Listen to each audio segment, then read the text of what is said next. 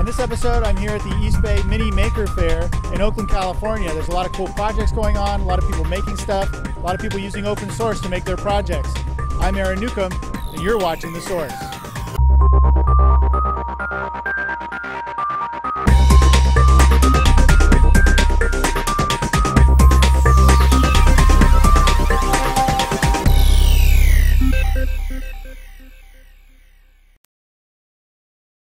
All right, so what is it that we're looking at here? All right, so me and this guy are Symbol Rides. You can go to symbolrides.com. We built a flight simulator motion chair.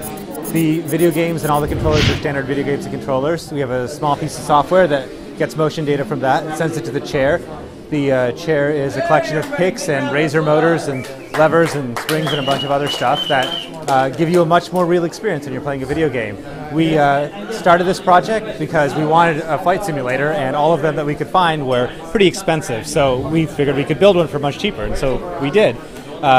We are at the point where we're probably going to start selling these January-ish. If you go to symbolrides.com, you should be able to sign up and let us know. That's SIMBOL.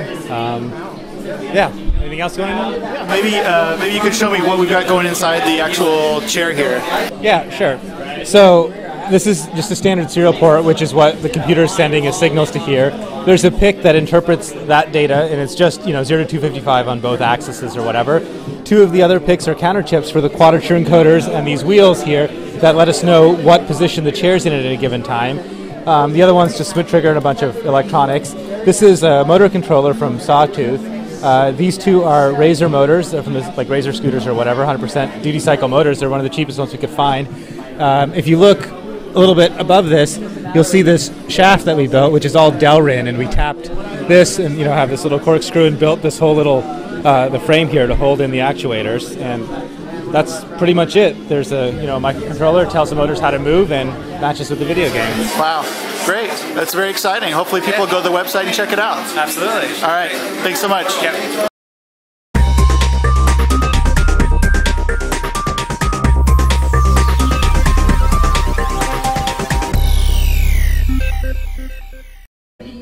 My name is Lenore Edmond, and I'm demonstrating the EggBot with Evil Mad Scientist Laboratories. All right, great. So how does it work? So the EggBot draws on eggs. You start by drawing something on the computer, and instead of sending it to a printer that prints on paper or other flat media, we send it to the EggBot, which can print on round, well, not really round, spherical or egg-shaped things.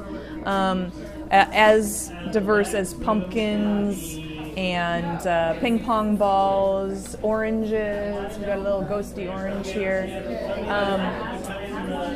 And anything that you can design on the computer, you can print to something spherical. Great. Now, what kind of software does it use to use the design? So we use Inkscape, which is a drawing program a lot like Adobe Illustrator or CorelDRAW. It's an open source software that's just wonderful to use. We really like it. And then we've written an extension to control the EggBot. Okay, great. And then the extension plugs in via, looks like via USB cable. Yep, via USB. Yep. And then is the software multi-platform compatible? It is. It is cross-platform compatible. Mac, Windows, Linux, everybody. Okay, great. And then you're selling these online? Yes, we are. Okay, at eggbot.com? Egg-bot.com. You got it. And can you build these as well yourself? Or? You can. All of the plans are available online. It's an open source software and hardware project, so all of the plans are available. All right, great. Thank you very much. You're welcome.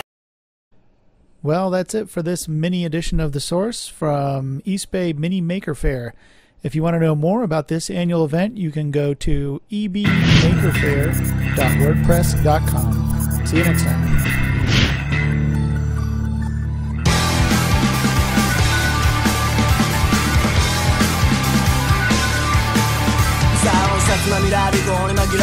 幸せなふりをして歌うもっと走ったと言い聞かせた